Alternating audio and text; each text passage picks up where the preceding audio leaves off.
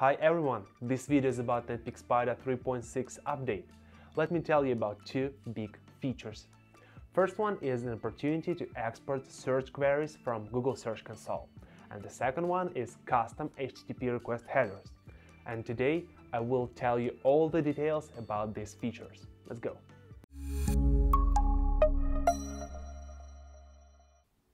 Let's start from exporting search queries from Search Console. To do so, go to the Settings, Google Analytics and Search Console tab. Here you will be able to add your Google account that has access to Search Console data.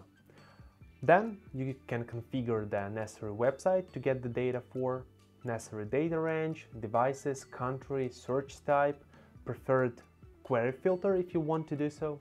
And at the end of this tab, you will see a new area, Export of Queries from Google Search Console. It's available for all Pro Plan users, so don't forget to upgrade your account, link in the description below. So I ticked on all the checkboxes, I enabled the exporting, then I want to enrich the data for every query by additional parameters, device and country. Then click on OK, and at the end of the Google Search Console group, the new parameter appeared, Google Search Console Queries.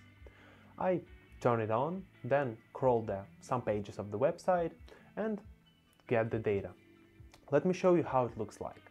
For example, for this page, let's set the filter, for example, that include all the phrases that contains bulk.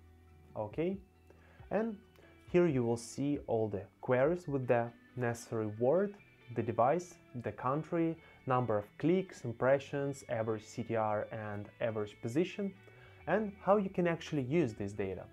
For example, you can export it to the external table and gather all the necessary reports by periods. Here I connected two reports for 2 weeks, week 1 and week 2, all the URLs, queries, clicks, impressions, CTR, position, and then made some pivot tables. Here I can see the difference in clicks and here in positions for each query, for each page. You can do it not only with the clicks and positions, also with impressions or with combinations of them. It's up to you. Google Spreadsheets, it's the perfect tool for this task. Or another case, if you want to analyze the search queries that your pages rank for, you can find irrelevant queries. If you have a lot of them, don't forget to optimize the pages of your website to get rid of them and rank only for the target keywords. So let's move to the second feature. It's custom HTTP request headers. To configure them, go to the Settings, HTTP headers, enable them, and you'll be able to add as much headers as you want. Let's test them, for example, with case when you want to check either the website will redirect you to another version based on the accept language request headers. For example, here I defined the French code and I want to check either the opera.com website will redirect me to the French version. Click on OK, go to the source code and HTTP headers analysis, type in opera.com, and it works well. Server redirect us to the French version, and seems it's well, as at the end of the left part of the interface we can see the accept language header that it has been added manually.